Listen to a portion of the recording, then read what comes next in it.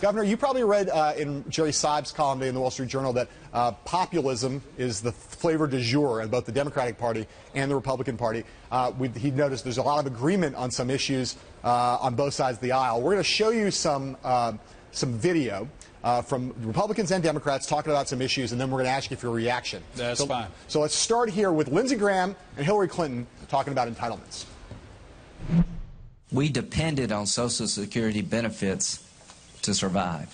As president, I'll gladly do what it takes to save a program that once saved my family. We have to fix entitlement programs to make sure people who need the benefits the most receive them. Let's just kind of take a deep breath here as a country and say, okay, we're going to have a retirement issue, and people who've worked hard deserve to have enough security when they retire so that they can have a good quality of life. And so I'm 100% committed to that.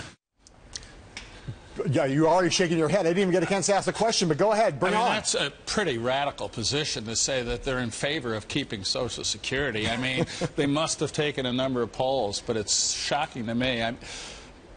I don't think there's going to be anybody in America who says we should not take care of people who have worked hard in their old age and that we have to protect Social Security. Not exactly controversial. Right, but the question is how, right? So when you look at so for you just talk a little bit about what you would do, real quick. What's your Social Security? Yeah, so and entitlements in general.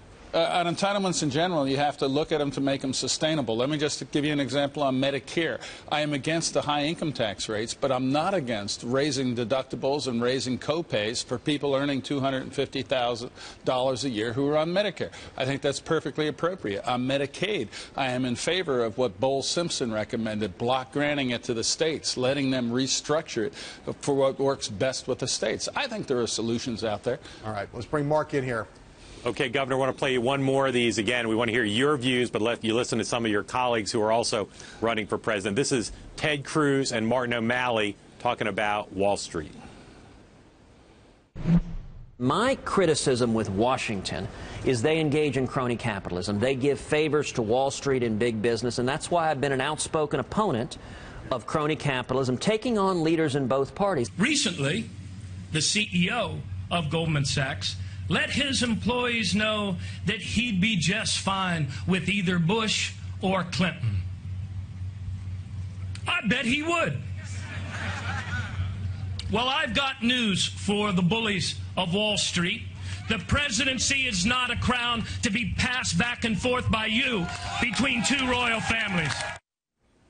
So, Governor, you were the governor of New York, where Wall Street obviously is a big deal. What's your view of the proper role for Wall Street in our economy, and whether there are any excesses there that, as president, you'd like to see restrained? I think there are tremendous excesses there and everywhere. And really, it starts with the lobbying power in Washington that has dramatically created a tax code that is incomprehensible.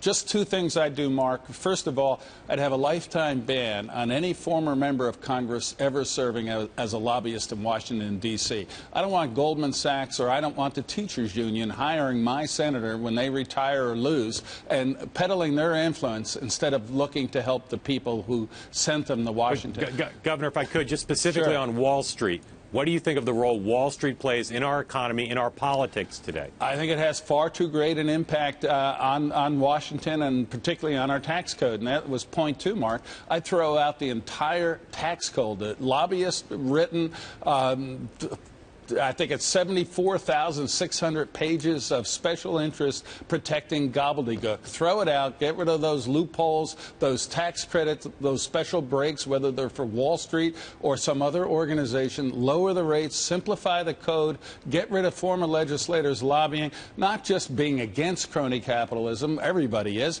actually doing something about it. Governor, you have a bunch of issue positions that are would make you somewhat unique in the Republican field, particularly on social issues and some domestic issues. I want to talk about guns with you for a second real quick. You signed a very a pretty sweeping gun control bill in this state. In New York today, we just saw some statistics that came out that gun violence are rising dramatically, or at least worryingly, here in New York City. The NRA did not like that bill you signed. Right. The NRA still has a lot of power in your party. How are you going to talk about guns as you go out on the campaign trail? You know, John, I've always believed the states are the laboratory of democracy, and what we were doing at the state level are things that I believed we had the authority under the Second Amendment to do.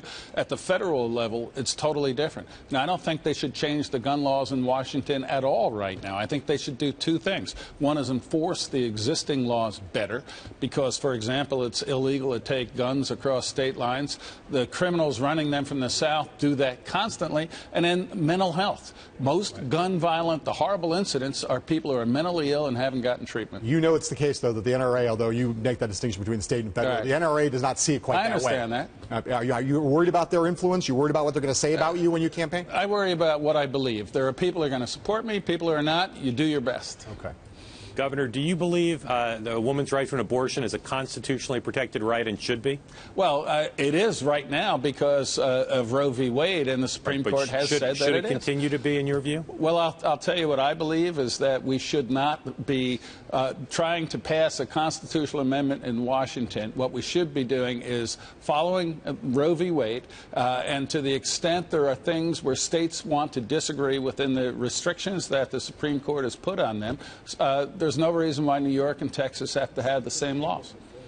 Real quick, on gay rights, you've been a big advocate of gay rights, or at least signed a bill in this. Gay marriage, I know you think it's a state issue, but you're for it? Personally, I'm not for it, but I do believe that if states choose to have it, that's their prerogative. That's the way the Constitution works. That's the way our government should work. All right.